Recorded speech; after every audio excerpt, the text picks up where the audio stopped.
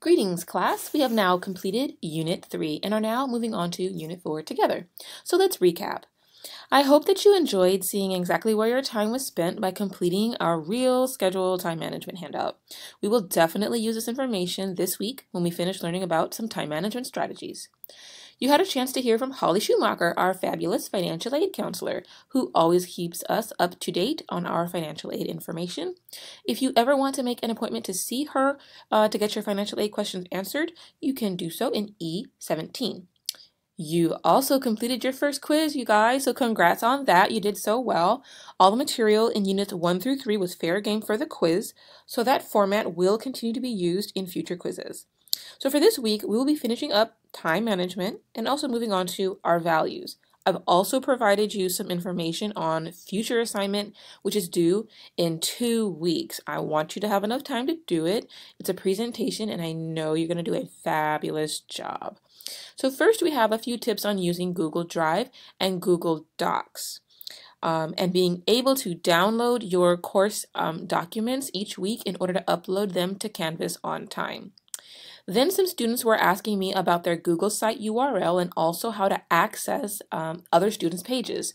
So I've created a short video for you to understand how to do that, which is nice to see what everybody else is doing.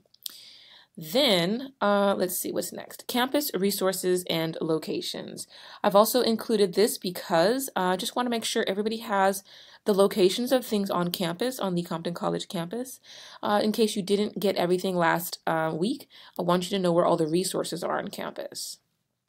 So then we have time management strategies. We're going to do some reflection on managing our time and then decide on how to prioritize our time better moving forward. That's the after monitoring your time. So hopefully you can find out where you spent most of your time.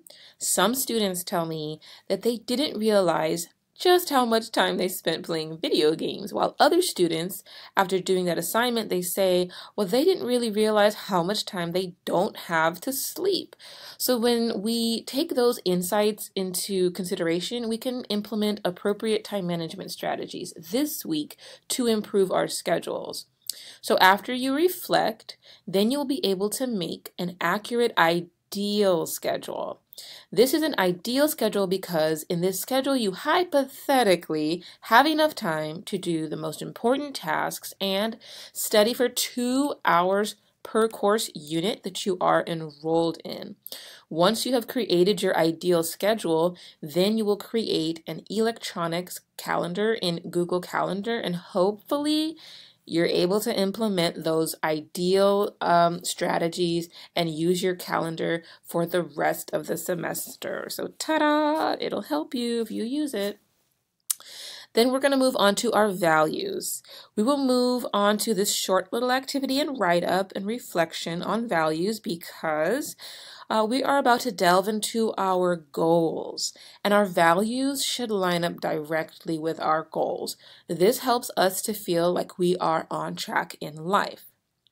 So that's that assignment there. Lastly, we have, like I said, our instructional video on our goals and our dream board oral presentation and my life plan assignment, which is going to be due in 2 weeks.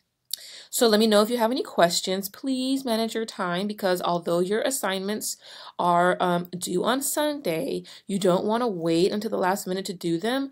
And I always suggest logging on Monday, reading through the unit and planning out when you will do your various assignments so you can do them correctly and get full credit.